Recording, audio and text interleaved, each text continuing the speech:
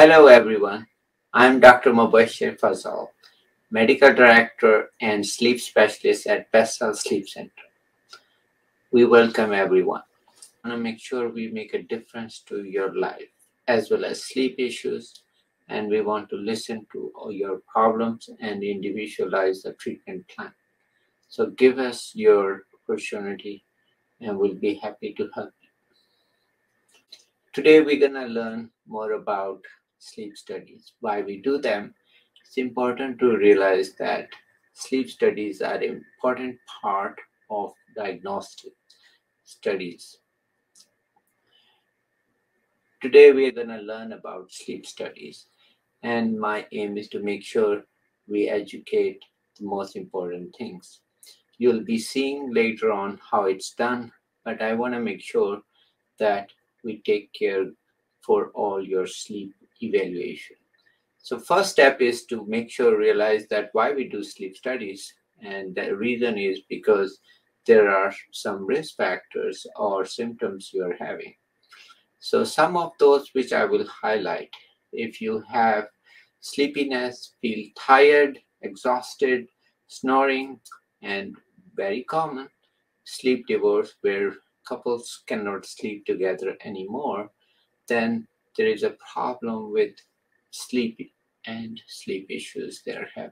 So this is important because a lot of referrals I get or phone calls, I must say, I get is from wife, not from husband.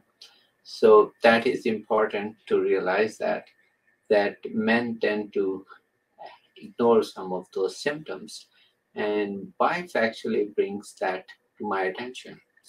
So other things which are important are if you are fatigued, concentration issues, and for kids it's very important that if they have problem with hyperactivity and behavior issues, they should be checked. Some of the risk factors are BMI being high, neck size over 17, and also they have gained weight, especially more than 10%. And if they are having snoring, sleepiness, fatigue, then it needs to be evaluated. What it needs to happen here, we want to first make sure we have a diagnosis, correct diagnosis, what the problem is, and we diagnose by doing sleep study. Some of those are either in lab, where you come in person in our sleep centers, or it'll be at home sleep study. So those two are the diagnostic techniques we use, and we offer both of them. In the next segment, you'll be hearing voice of snoring as well as normal breathing.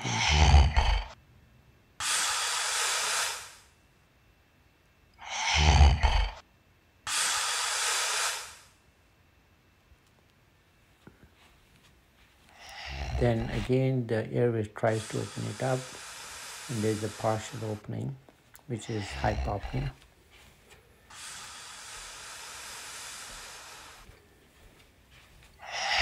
And then the airway shuts down, and body tries to breathe more and more.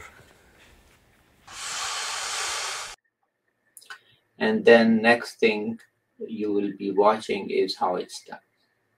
This is a patient being hooked up for the sleep study, and the technician is getting ready for the hookup. Then these will be frontal leads. So these belts are the position sensor as well as the chest movement. They tell if you are on your back, side, or sideways. So it measures your chest movement as well as abdominal movement. The oxygen is monitored by this pulse oximeter. It consists of leads on the scalp as well as for the eye movements. Yes. And the thoracic belt and the chest belts. Chin.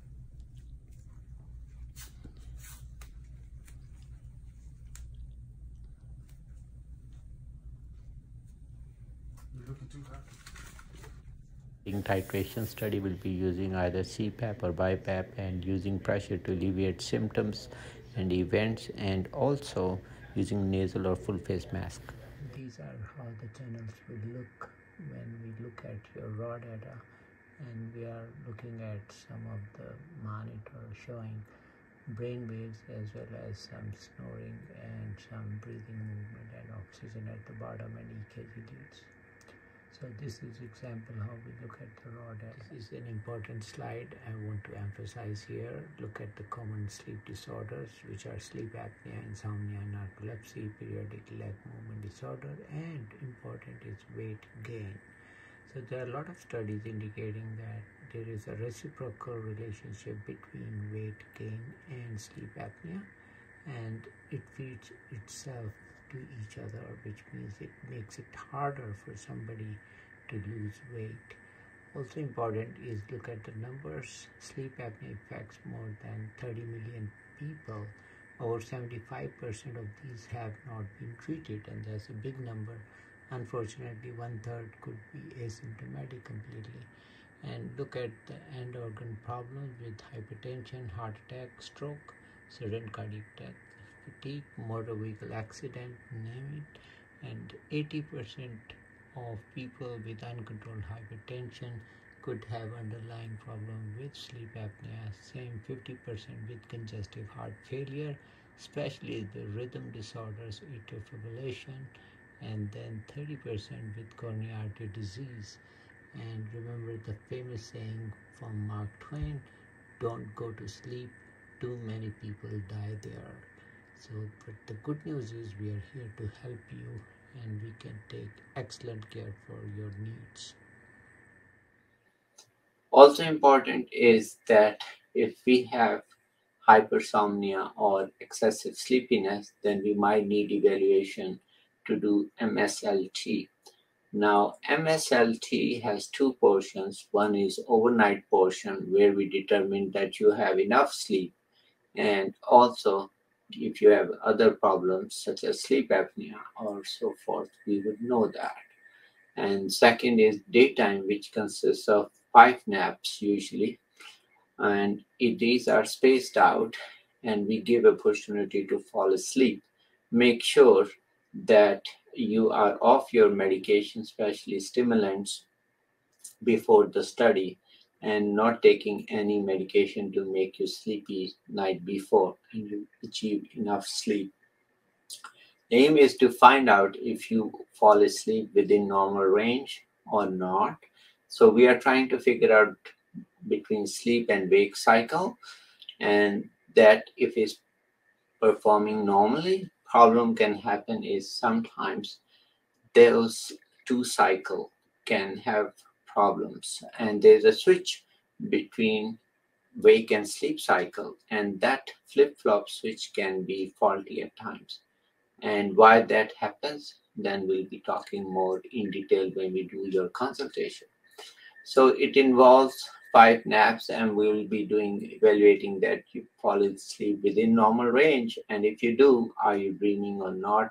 And that helps us to determine whether you have hypersomnia, which is excessive sleepiness, or narcolepsy, which could be more disorder, and if you have additional symptoms, and then we'll be discussing that more in detail with you. If you have any questions, check out our website. We'll be very happy to help you. Take care. Thank you.